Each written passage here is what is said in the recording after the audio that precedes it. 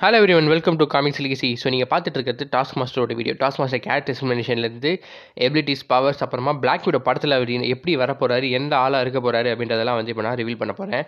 So அதுக்கு முன்னாடி ஒரு சின்ன விஷயம் என்னென்னா, நான் வந்து இப்போ இன்ஃபினிட்டி கான்டென்ட் தான் போட்டுக்கிட்டு இருக்கேன். பட் ஆனால் எனக்கு இப்போ காஸ்மிக் அவுட்சைடர் போடலாம் அப்படின்ற ஒரு ஐடியாவும் இருக்குது. ஸோ இன்ஃபினிட்டி கான்டென்ட் கண்டினியூ பண்ணவா, அதாவது இன்ஃபினிட்டி கான்டென்ட் போட்டு முடிச்சுட்டு காஸ்மிக் அவுட்சைடர் போடவா, இல்லைனா காஸ்மிக் அவுட்சைடர் இப்போ போடவே ஆரம்பிச்சிருவா அப்படின்னு சொல்லி மறக்காம கீழே கமெண்ட் பண்ணுங்கள்.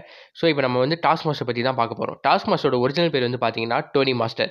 ஸோ இவரோட சின்ன வயசுலேருந்தே இவருக்கு வந்து இந்த மாதிரி ஃபோட்டோ ரிஃப்ளெக்ஸ் மெமரி வந்து இருக்குது. ஸோ இப்போ அவர் சின்ன வயசுல இந்த மெமரி வந்து எப்படி அப்படின்னு பார்த்தீங்கன்னா, அவருக்கு வந்து நேச்சுரலாகவே பார்ன் வித் எபிலிட்டி தான். அவர் டிவியில் ஒரு விஷயத்த பார்த்தாருன்னா கொஞ்சம் நேரம் கழிச்சு அதை வந்து அவர் தானாகவே பண்ண ஆரம்பிச்சிருவார். அதாவது அந்த மெமரியை வந்து அது ரொம்பவே அவரோட பிரெயினில் ரொம்பவே மாஸ்டர் பண்ணிடுவார். நம்ம ட்ரைனிங் எடுக்க தேவையில்ல, அவர் வந்து ட்ரைனிங் எதுவுமே எடுக்க தேவையில்ல. நம்மள மாதிரி அவர் பிரெயின்லேயே மாஸ்டர் பண்ணி அதுக்குள்ளே வந்து செஞ்சு காமிச்சிடுவார். ஸோ அந்த மாதிரி ஒரு ஃபோட்டோ ரிஃப்ளெக்ஸ் மெமரி தான் வந்து இவர்கிட்ட இருக்குது. அண்ட் அதுக்கப்புறமா என்னாச்சு அப்படின்னு சொல்லி பார்த்தீங்கன்னா, கொஞ்ச நாள் வந்து ஷீல்டில் ஏஜென்ட்டாக இருந்தார். பட் ஆனால் நம்ம கேப்டன் அமெரிக்கா கொடுத்த சீரியஸை பார்த்துட்டு தனக்கும் வந்து இந்த மாதிரி பவர் ஏற்றிக்கணும் அப்படின்னு சொல்லி ஆசைப்பட்டு அவர் வந்து ஏற்றுவார். பட் ஆனால் என்ன ஆகும் அப்படின்னு சொல்லி பார்த்தீங்கன்னா, அந்த சீரம்னால அவரோட மெமரிஸ் எல்லாமே வந்து அழிய ஆரம்பிச்சிடும். அது மட்டும் இல்லாமல் இவரோட ஃபோட்டோ ரிஃப்ளெக்ஸ் மெமரி வந்து ரொம்பவே அதிகமாயிரும். அதுக்கப்புறம் என்ன ஆகும் அப்படின்னு சொல்லி பார்த்தீங்கன்னா, டாஸ்க் மாஸ்டர் காமிக்ஸ்லேயே வந்து ஒரு சீனில் வந்து கொடுத்துருப்பாங்க ஒரு பேஜில். என்ன அப்படின்னு சொல்லி பார்த்தீங்கன்னா, அப்போ தான் வந்து எனிமி வந்து நின்றுப்பான். அவன் அட்டாக் கூட பண்ணியிருக்க மாட்டான். அவன் நிற்கிறத பார்த்தே இவன் இப்படி அட்டாக் பண்ணுவான் அப்படின்னு சொல்லி ஒரு கெஸ் பண்ணி இந்த டாஸ்க் மாஸ்டர் வந்து அவனுக்கு கொண்டுருவார்.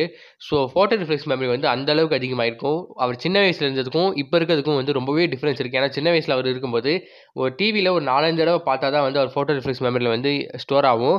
பட் ஆனால் நம்மளும் வந்து 4-5 தடவை பார்த்தா ஸ்டோர் ஆகும். பட் ஆனால் நம்ம அதை ப்ராக்டிஸ் பண்ணணும், அதுக்கடுத்து அதை மாஸ்டர் பண்ணணும். இவருக்கு வந்து அது ரெண்டுமே தேவையில்லை. ஸ்டோர் ஆகிட்டாலே இவன் மாஸ்டர் பண்ண மாதிரி தான் அர்த்தம். பட் ஆனால் அந்த சீரம் எடுத்ததுக்கப்புறம் பார்த்தீங்கன்னா, நம்ம டாஸ்க் மாஸ்டரோட பவர் வந்து ரொம்பவே இன்க்ரீஸ் ஆயிரும். நீங்கள் அடிக்க வர்றது அவர் வந்து வாட்ச் பண்ணணும் கூட அவசியம் இல்லை. உங்களோட மூமெண்ட்ஸ் நீங்கள் நடந்து வரதுலேருந்து வச்சு பார்த்தாலே போதும். நீங்கள் எப்படிலாம் அடிப்பீங்க அப்படின்றது வந்து அவருக்கு ஒரு கெஸ் வந்துடும். அதை வச்சு உங்களை வந்து கதையை முடிச்சிடுவார். ஹேண்ட் டு ஹேண்ட் காம்பேக்ட்னு வந்துருச்சுன்னா இவரை தோக்கடிக்கிறதுக்கு மார்வல் யூனிவர்ஸில் யாருமே கிடையாது. டாஸ்க் மாஸ்டர் வந்து ஹேண்ட் டு ஹேண்ட் காம்பேக்டில் அவ்வளோ பெரிய ஆள். ஏன் அப்படின்னு சொல்லி பார்த்தீங்கன்னா, கிட்டத்தட்ட இவர் யார் யார்கிட்டலாம் சண்டை போட்டிருக்காரோ அவங்களோட எல்லா மார்ஷியல் ஆர்ட்ஸுமே வந்து இவருக்கு தெரிஞ்சிருக்கும். அயன் ஃபிஸ்ட்லேருந்து குன்லுண்ட்லேருந்து ஏகப்பட்ட பேர் எல்லாரோட மார்ஷியல் ஆர்ட்ஸுமே இவருக்கு வந்து தெரிஞ்சிருக்கும். ஹேண்ட் டு ஹேண்ட் காம்பேக்டில் இவர் தோக்கடிக்கவே முடியாது. ஸோ நம்ம இந்த மாதிரி ஷீல்டில் வந்து சேர்ந்ததுக்கப்புறமா இந்த மாதிரி சீரம் போட்டுருவார். சீரம் போட்டதுக்கப்புறமா இந்த மாதிரி மாறிடும். அதுக்கப்புறம் என்ன ஆகும் அப்படின்னு சொல்லி பார்த்தீங்கன்னா, இவரோட மெமரிஸ்லாம் ஃபேட் ஆகிறதுனால இவர் வந்து மெர்சினரி ஆரம்பிச்சிருவார். ஸோ யாராவது காசு கொடுத்து யாரையாவது கொல்ல சொன்னால் யாரை வேணாலும் கொல்லுவார் டாஸ்க் மாஸ்டர். ஸோ அந்த மாதிரி ஒரு மெர்சினரியாக மாறி எல்லாரையும் வந்து கொண்டுகிட்டு இருப்பார். ஸோ அதனால தான் வந்து இவர் எல்லாமே வந்து வில்லன் அப்படின்னு சொல்லி சொல்கிறாங்க. ஸோ இப்போ நம்ம பிளாக் விடோ படத்துக்கு போகலாம். பிளாக் விடோ படத்தில் வந்து பார்த்தீங்கன்னா, நம்ம பிளாக் விடோ இந்த கதை மொத்தமே வந்து சிவில் வாருக்கு அப்புறம் தான் நடக்குது. பிளாக் விடோ வந்து அயன்மேன்ட்ட இந்த மாதிரி உனக்கு ஹெல்ப் பண்ணுறேன் அப்படின்னு சொல்லி வருவாங்க. பட் ஆனால் நான் வந்து எங்கே இருக்காங்கன்னு சொல்கிறதுக்கு தான் ஹெல்ப் பண்ணுறேன்னு சொன்னேன். பிடிக்கிறதுக்கு ஹெல்ப் பண்ணு, அவங்கள வந்து கேட்ச் பண்ணுறதுக்காக நான் ஹெல்ப் பண்ணுவேன் அப்படின்னு சொல்லி சொல்லலையே அப்படின்னு சொல்லி நம்ம பிளாக் விடோ வந்து அயன்மேனை ஏமாற்றிடுவாங்க. ஸோ அதுக்கப்புறமா நடக்கிற ஸ்டோரி தான் இது. நம்ம பிளாக் விடோ வந்து இதுக்கு முன்னாடி வந்து ரெட் ரூம் அப்படின்ற ஒரு இடத்துல வந்து இருந்திருப்பாங்க. அங்கே தான் வந்து நம்ம ஸ்கார்லெட் ஜோஹன்சன், நம்ம நட்டாஷா ரோமனாஃபை வந்து பிளாக் விடோ அப்படின்னு சொல்லி மாற்றிருப்பாங்க. அந்த இடத்துல தான் வந்து இவங்களுக்கு ட்ரைனிங் எல்லாமே கொடுத்துருப்பாங்க. நீங்கள் ஏஜ் ஆஃப் ஃபல்டனில் கூட பார்த்துருப்பீங்க. இப்போ ட்ரெயிலர் கூட வந்துருக்கும், அதில் பார்த்துருப்பீங்க. எல்லாருமே வந்து அந்த மாதிரி டான்ஸ் ஆடிட்டு இருப்பாங்கல்ல. ஸோ அந்த இடம் தான் வந்து ரெட் ரூம். ட்ரெயிலர்லேயே வந்து சொல்லியிருப்பாங்க, இந்த மாதிரி டாஸ்க் மாஸ்டர் தான் வந்து ரெட் ரூமை ரன் பண்ணுறான் அப்படின்னு சொல்லியிருப்பாங்க. அது எத்தனை பேர் கவனிச்சிங்க அப்படின்றது வந்து எனக்கு தெரியல. ஸோ டாஸ்க் மாஸ்டர் யார் அப்படின்னு இப்போ வந்து வரலாம். நான் ஃபஸ்ட்டு டாஸ்க் மாஸ்டர் பார்க்கும்போது வந்து அவங்க மூவ்மெண்ட்ஸ் எல்லாத்தையும் வச்சு பார்க்கும்போது ஒருவேளை இவங்க வந்து லேடியாக இருக்குமோ அப்படின்னு சொல்லி நினச்சேன். பட் ஆனால் வந்து லேடியும் இல்லை. ஏன்னா கேஸ்ட்டில் போய் பார்த்தப்ப அந்த இடத்துல ஒரு ஆக்டர் இருந்தார். அவர் பேர் வந்து ரிக் மேன்சன். ஸோ ரிக் மேன்சனோட ஹிஸ்ட்ரிலாம் பார்த்தீங்கன்னா, நம்ம ஸ்பைடர்மேன் ஹோம் கமிங் பார்த்துருப்பீங்க. அதில் நம்ம வல்ச்சர் கூட ஒருத்தர் இருப்பார். அவர் தான் வந்து அந்த ரோஸ் கலரில் ஒரு ஜெம் இருக்கும். அல்ட்ரானோட இல்லை சிட்டாரியோட படையிலேருந்து அந்த ஜெம். ஸோ அந்த ஜெம்மை தான் வந்து நம்ம ஸ்பைடர்மேன் வந்து ஸ்பைடர்மேனோட ஃப்ரெண்டு கிட்ட கொடுத்து வச்சிருப்பாரு. அது வந்து ஒரு பெரிய பாம் அப்படின்னு சொல்லி தெரியாமலே இருந்திருக்கும். அதை வல்ச்சரோட ஃப்ரெண்டு தான் வந்து வல்ச்சர் கூட இருக்கவன் தான் வந்து கண்டுபிடிப்பான். ஸோ அவனோட பையன் தான் வந்து ரிக் மேன்சன். அதாவது வல்ச்சரோட அசிஸ்டண்ட்டோட பையன். அவன் தான் வந்து rig mansion. So rig mansion தான் வந்து இந்த மாதிரி பிளாக் விடோ படத்தில் வந்து இருக்காரு. அண்ட் ரிக் மேன்சன் தான் டாஸ்க் மாஸ்டர். எப்படி சொல்கிறேன் அப்படின்னு சொல்லி கேட்குறீங்களா? ஏன்னா டாஸ்க் மாஸ்டருமே வந்து பார்த்தீங்கன்னா, ஷீல்டு ஏஜென்ட்டில் ஷீல்டில் வந்து அவர் கொஞ்ச நாள் தான் வந்து ஏஜென்ட்டாக இருப்பார். அதே மாதிரி தான் நம்ம ரிக் மேன்சனும் கொஞ்ச நாள் தான் வந்து ஏஜென்ட்டாக இருப்பார். ஸோ 2 பேருக்குமே இது ஒரு விஷயம் வந்து ஒத்து போச்சு. இன்னொரு விஷயம் என்ன அப்படின்னு சொல்லி பார்த்தீங்கன்னா, நான் ட்ரெய்லரில் நோட்டீஸ் பண்ணும்போது சில இடத்துல வந்து நம்ம டாஸ்க் மாஸ்டர் வந்து உள்ளே வருவார். ஒரு ரூம் மாதிரி இருக்கும் சின்னதாக. அந்த ரூமில் வரும்போது நம்ம பிளாக் விடோவும் டாஸ்க் மாஸ்டர் மட்டும்தான் இருப்பாங்க. பிளாக் விடோ வந்துட்டு தனியாக மாட்டிக்கிட்டோமோ அப்படின்ற ஒரு பயம் வந்து பிளாக் விடோ கிட்டே இருக்கும். ஏன் அப்படின்னு சொல்லி பார்த்தீங்கன்னா, டாஸ்க் மாஸ்டர் அவளுக்கு சண்டை போட்டுலாம் ஜெயிக்க முடியாது. ஸோ அதனால தனியாக மாட்டிக்கிட்டோமோ அப்படின்னு சொல்லி சுற்றி சுற்றி பார்ப்பாங்க. அண்ட் அடுத்த சீன் வந்து வேறு ஒரு இடத்துல வந்து போக ஆரம்பிச்சிடும் ட்ரெய்லர். பட் ஆனால் இன்னொரு சீனில் நான் இதுக்கப்புறம் ஓட மாட்டேன் அப்படின்னு சொல்லி நம்ம பிளாக் விடோ வந்து சொல்லுவாங்க. அந்த சீனும் வந்து இதே இடத்துல நடக்கிறது தான். அண்ட் அப்ப சொல்லும்போது வந்து பிளாக் விடோட கண்ல வந்து கண்ணீர் வந்திருக்கும்.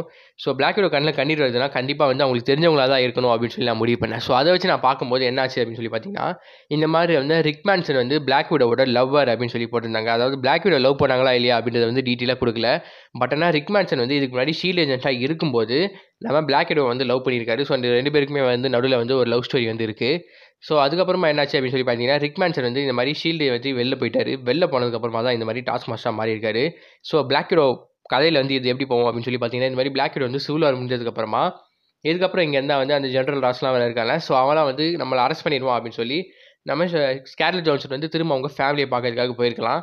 அப்படி போம்போது தன்னோட லவ்வர் இந்த மாரி மாறியிருக்க அப்படின்ற விஷயம் வந்து அவங்களுக்கு தெரியாமலே இருக்கும். ஸோ இந்த மாரி திரும்ப வந்து ரெட் ரூம போய் அழிக்கணும். ரெட் ரூம போய் அழிச்சா திரும்ப நம்மள மாரி பிளாக் விடோஸ் வந்து உருவாக மாட்டாங்க. இந்த மாரி கெட்டதுக்கு வந்து யாருமே இந்த மாரி கெட்ட வழியில யாருமே போமாட்டாங்க அப்படின்னு சொல்லி நம்ம பிளாக் விடோ அவங்களோட ஃபேமிலியோட போறாங்க. அவங்களோட ஃபேமிலி அப்படின்னு சொல்லி பார்த்தீங்கன்னா, எல்லாருமே அவங்க கூட இருந்தவங்க தான். அவங்க கூட பொறந்த ஃபேமிலி அப்படின்னு சொல்லி யாருமே கிடையாது. சும்மா ஃப்ரெண்ட்ஸா இருந்தவங்க ஃபேமிலியா மாறிட்டாங்க. யார் யாரு அப்படின்னு சொல்லி பார்த்தீங்கன்னா, ரெட் கார்டியன், அப்புறமா பிளாக் விடோ வந்து அவங்கள அக்கான்னு சொல்லுவாங்க. ஸோ அவங்க ஒருத்தவங்க. அப்புறமா ரெட் கார்டியனோட ஒய்ஃப். ஸோ இவங்க எல்லாருமே வந்து இதுக்கு முன்னாடி ட்ரெய்னர்டு அசசின்ஸ் தான். இவங்க எல்லாருமே வந்து இதுக்கப்புறமா ரெட் ரூம போய் கொல்லலாம். ரெட் ரூம்ல இருக்க எல்லாரையும் வந்து இந்த மாரி மொத்தமா அழிச்சுட்டா, இந்த மாரி நம்மள மாரி வேற யாரும் வந்து மெர்சனரிஸோ இல்ல அசசின்ஸோ வந்து உருவாக மாட்டாங்க அப்படின்ற ஒரு நோக்கத்துல பிளாக் விடோ அப்புறமா அவங்க ஃபேமிலி எல்லாருமே போவாங்க. பட் ஆனா அப்பதான் அவங்களுக்கு வந்து ஒரு விஷயம் புரிய வரும். அந்த இடத்துல டாஸ்க் மாஸ்டர் அப்படின்ற ஒருத்தன் இருக்கான். அவன் தான் வந்து இப்போதைக்கு ரெட் ரூம ரன் பண்ணிட்டு இருக்கான் அப்படின்னு சொல்லி ஒரு விஷயம்.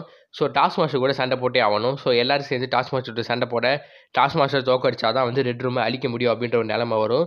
ஸோ அப்படி இருக்கும்போது பயங்கரமா சண்டை போட்டுக்கிட்டு இருக்கும்போது ஒரு சீன்ல வந்து பார்த்தீங்கன்னா, டாஸ்க் மாஸ்டரோட மாஸ்க் வந்து கீழ விழுந்துற மாரி காமிச்சிருக்கலாம். ஸோ அப்பதான் வந்து நம்ம பிளாக் விடோக்கு வந்து தெரிய வருது. டாஸ்க் மாஸ்டர் வந்து தன்னோட லவ்வர் அப்படின்னு சொல்லி ரிக் மேன்சன் அப்படின்னு சொல்லி.